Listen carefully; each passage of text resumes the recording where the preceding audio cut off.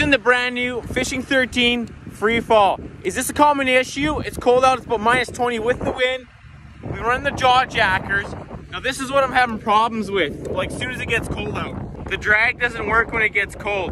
You can mess with it here, it just does not stay on. As soon as you warm it up in the truck, it'll go back on. So is this a total flaw?